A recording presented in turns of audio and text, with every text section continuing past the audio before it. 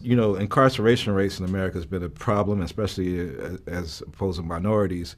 And Roman delves into the issues around the legal system. Do you think we've made any headway in the I legal? think it's more important to make headway in our own house. By the time the system comes into play, the damage is done. They're not locking up 7-year-olds. Yeah. You know, I was in Chicago a couple of 3-4 weeks ago, and we saw these little kids on bikes with masks on the side of their head, like 5 or 6 of them. And the driver said, "Yeah, they're little yummies." I said, "Who?"